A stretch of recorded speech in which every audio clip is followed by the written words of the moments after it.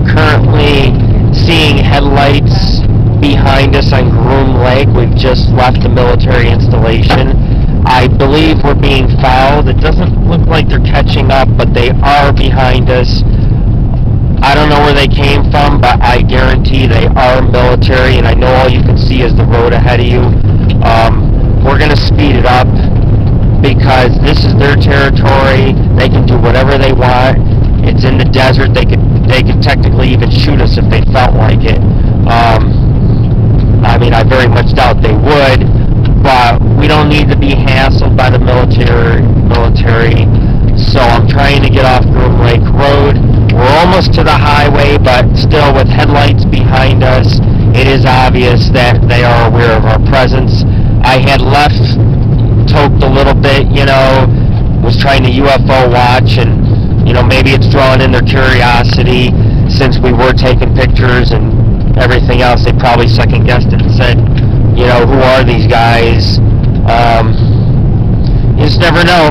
It's nighttime, it's strange probably to them. Maybe it's not, but they probably wonder who's daring enough to do this. So I'm going to try to get us out of here. I think I see a stop sign up here. I think it's the highway. We'll see what happens. They're not going to chase us on the highway. That's the sheriff's territory, so we'll be okay once we get there. I've also just now seen a strange light up over the mountains.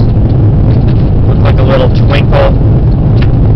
There has been UFO activity tonight. At least some strange things I've seen that I can't explain.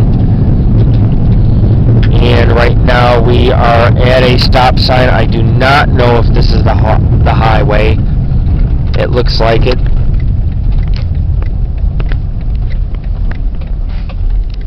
It is.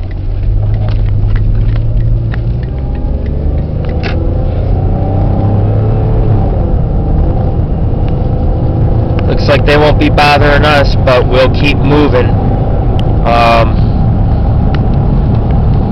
And just try to get as far away as possible, and they'll just turn around hopefully and go back to their base. See if we can see any other strange lights. This is the extraterrestrial highway. This is Lord Rick of the Paranormal and Ghost.